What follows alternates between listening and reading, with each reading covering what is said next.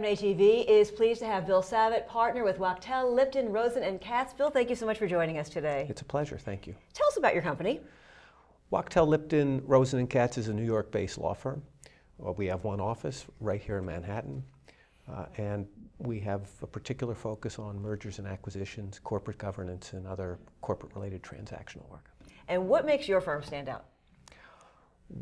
We are very small and very focused on delivering top-quality transactional work in a very focused and expert way.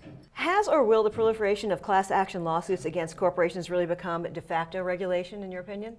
I think it has. It's not conventional to think of litigation as regulation, but really it is. It was said that war is diplomacy by other means. Litigation is regulation by other means. It's just organized by private plaintiffs hauling folks into court and trying to get judgments to compel their conduct. And over the past 15 years, the M&A market has been very heavily policed and very heavily regulated by private plaintiffs bringing class action litigation in order to enforce and increasingly define the fiduciary duties of corporate directors.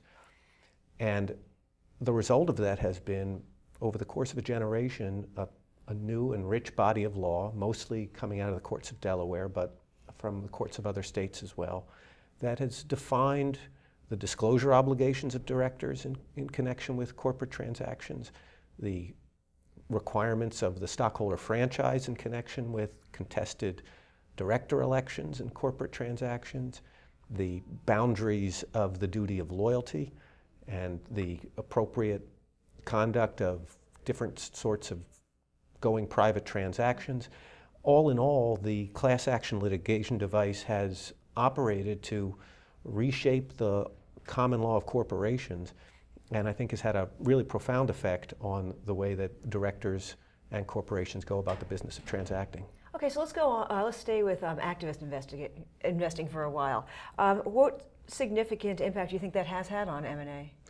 Well, over the same period of time, the past 10+ years, the corporate governance landscape has been deeply affected by the emergence of stockholders who call themselves activist investors.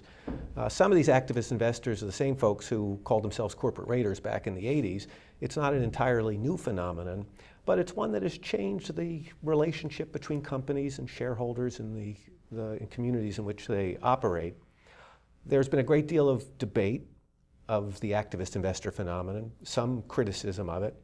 Like everything else, there are good parts and bad parts.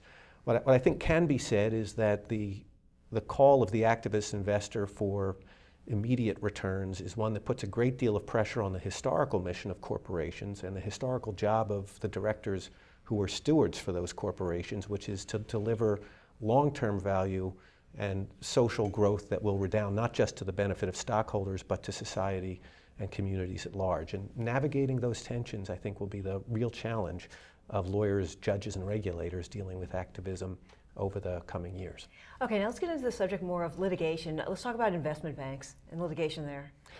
Well, this is a much more recent phenomenon. Over the past number of years, as the Delaware courts and the courts of the states have refined and shaped their law of disclosure and their law of fiduciary duties, many of those disputed principles have reached a steady state. But in the past year, there have been a series of decisions in which the courts have found investment bankers and other advisors liable for aiding and abetting the breaches of directors' fiduciary duties.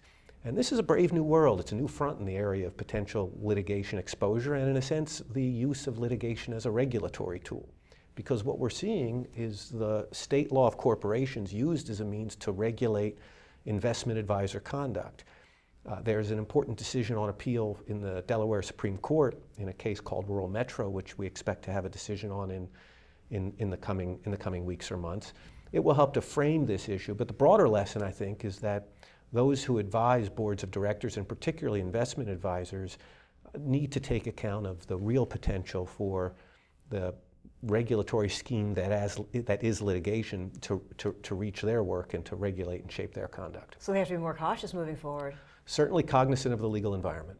Okay. Well, thank you so much for being with us today. You've given us tremendous insight. Thank you so much, Real Bill. pleasure.